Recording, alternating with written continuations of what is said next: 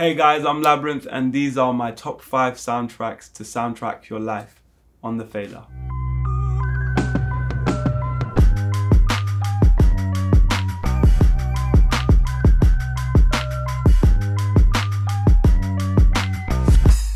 So my number 5 is Gladiator, composed by Hans Zimmer. In most movies, they're not always great at creating a motif that's like an earworm, and for me in Gladiator, they were subtle, but it still was an earworm motif that they had kind of running through the whole movie. So I really enjoyed it for that, and then just made me feel emotional. And I like if a soundtrack can do that or emote something in you, then I feel like it's a winner. There's a moment in the Gladiator where he's basically leaving to Elysium, which is heaven in Rome, and so when he starts to kind of leave the earth, you can kind of see him almost returning home.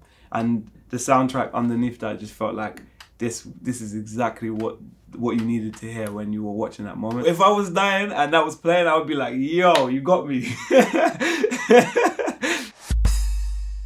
My number 4 is Straight Out of Compton. I wasn't alive at the time, but just you feel the nostalgia listening to the records that are played. Hip hop was created out of other music or inspired by other samples or sounds. For them to do that with the movie as well, for me, was kind of poetic as well. There was one record they played at the start of the movie, which is Everybody Loves the Sunshine by Roy Ayers, and my head just fell off. I've never heard that song in the cinema, so to just start a movie off of that record was just like, that was like, okay, cool, you got me.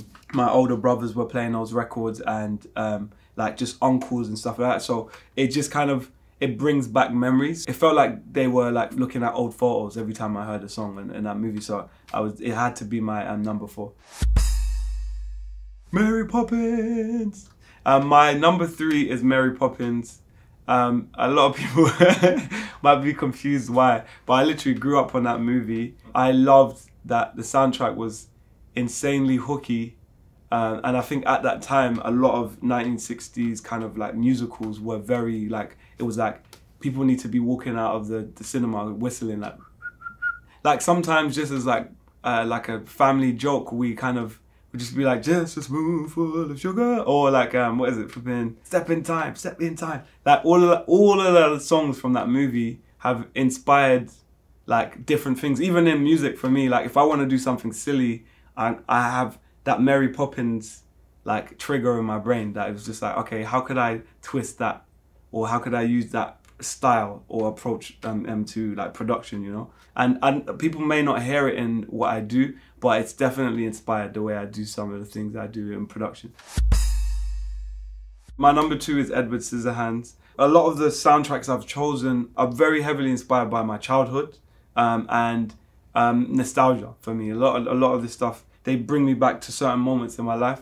And Edward Scissorhands, I enjoyed the film because it was like an odd or misfit character kind of going through this journey where he becomes loved and hated and all of these things that go on, and I've had my own experience of that. So I felt like that movie was a really great kind of representation of that. And in the soundtrack, there was silliness in it, but there was also darkness, there was also horror, and all of these different feelings in the soundtrack that I really enjoy. And I love juxtaposed composition, where it's just like, that's supposed to be a lovely childlike sound, but you've made it feel like sinister, you know? And that inspired a lot of the stuff I did on Euphoria. My number 1 is Once Upon a Time in America. It was a long movie, but you wanted to go for the ride. And I enjoyed that the soundtrack kept this almost, I think it was almost 4-hour movie. Writing music today in pop, it's got to be a 1-minute song or a 2-minute song. So to write something for like 4 hours is like insane. And so I also had this earworm in my head when I left.